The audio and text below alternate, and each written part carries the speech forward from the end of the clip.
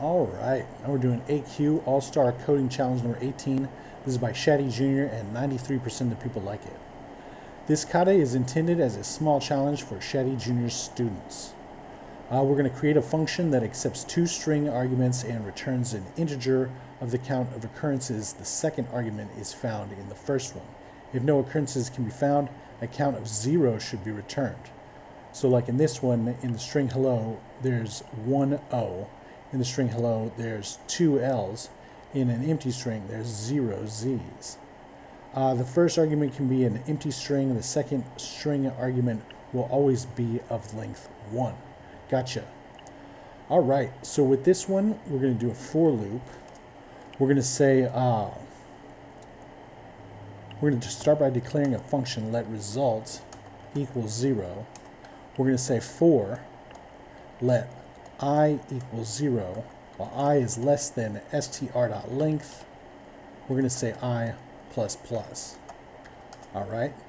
So for this one, we're going to say in an if statement, if str at the index I equals the letter,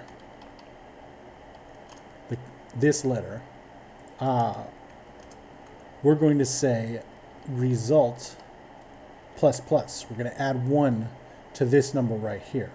So it'll do it like you'll see two L's and it'll add 1 and then add another 1 and it's 2 and whatnot. So right here we're going to say return result. All right, and let's test it out.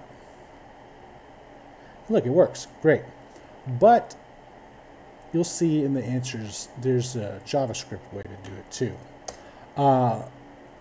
And so we're going to change this to concise syntax. Const str count equals str letter with an arrow right here. We're going to say console.log and do that. And inside here, we're going to test this thing out, right? We're going to say let's say str to start with.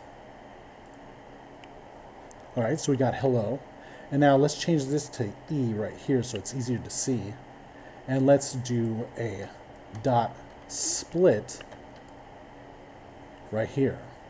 And if you don't know about the split method, it takes a pattern and divides a string into an ordered list of substrings by searching for the pattern, putting the substrings into an array, and returning the array.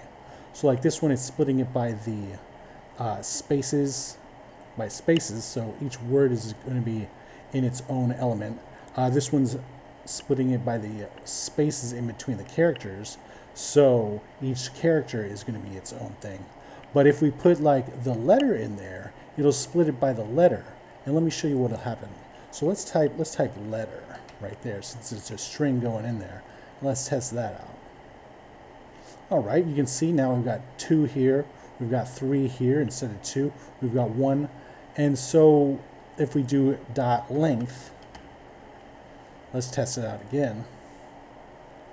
We've got 2, 3, 1, blah, blah, blah. But 2 when we're expected 1, 3 expected 2. Looks like we're off by 1 on these. So let's just say -1. Now let's see what happens. 1, 1, 2, 2, 0, 0. Looks good. Let's get rid of this. Let's get rid of this. Let's test this out. And just like that, now we know what this means. Attempt it. All right, and submit it. All right, you can see here's the one we just did, but it's in regular syntax. Here's the one we just did. No, this one's split and then filtered instead of doing -1. Whatever, you can do it however you want. And then here's the way we did it at first. And let's go over to mine. And just 93 of us plus these people. Best practice. Very much like it, and we'll see you next time.